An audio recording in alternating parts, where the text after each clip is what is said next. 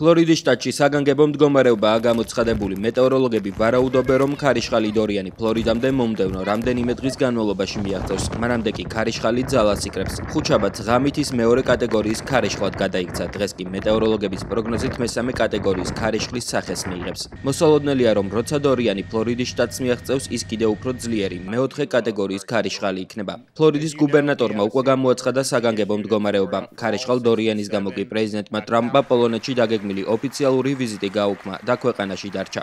პრეზიდენტის ნაცვლად პოლონეთში ვიცე-პრეზიდენტი მაიკ პენსი გაემგზავრება. თავად პრეზიდენტმა კი დღეს თეთრი სახლიდან საგანგებო მიმართვა გაავრცელა.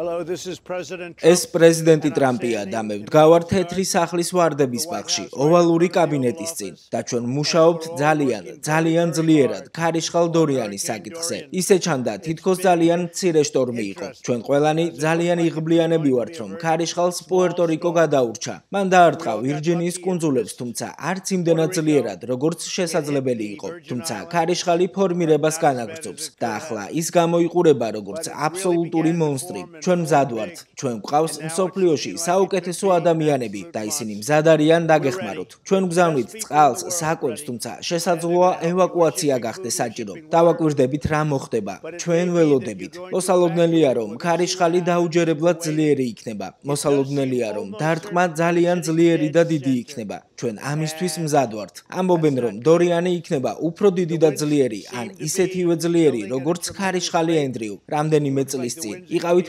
ფრთხილად და ღმერთმა დაგლოცოთ. პრეზიდენტ ტრამპის თქმით, ის უზრუნველყოფს, რომ ფედერალური მთავრობის სრული რესურსი მოსალოდნელ ქარიშხალზე იყოს ორიენტირებული. დორიანი ატლანტის ოკეანეში წარმოიქმნა და მისი სიჩქარე საათში 210 კილომეტრია. მოსალოდნელის საშიშროების შესახებ ფლორიდის შტატში მცხოვრებ ქართველებს აფრთხილებს ამერიკის შეერთებულ შტატებში საქართველოს საელჩო.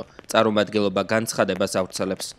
1 და 2 სექტემბერს ქარიშხალი დორიანი, რომლის მეოთხე კატეგორიამდე გაძლიერება მოსალოდნელი ფლორიდის შტატს შეუტევს. მოსალოდნელია ძლიერი ქარი, წვიმა და წყალდიდობა. თხოვთ თვალყური ადევნოთ ადგილობრივი და ფედერალური ხელისუფლების მითითებებს და აუცილებლობის შემთხვევაში დაუკავშირდეთ საქართველოს საელჩოს. დამატებითი ინფორმაციისთვის გთხოვთ გაეცნოთ ეროვნული ქარიშხლის ცენტრისა და ფედერალური საგანგებო სიტუაციების სააგენტოს ვებგვერდებს.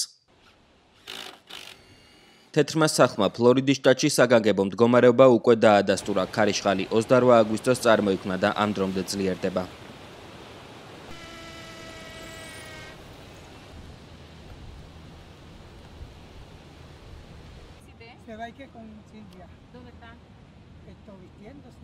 საბა გუჯაბიძე, ქართლო შარაშენძე, ამერიკის ხმა.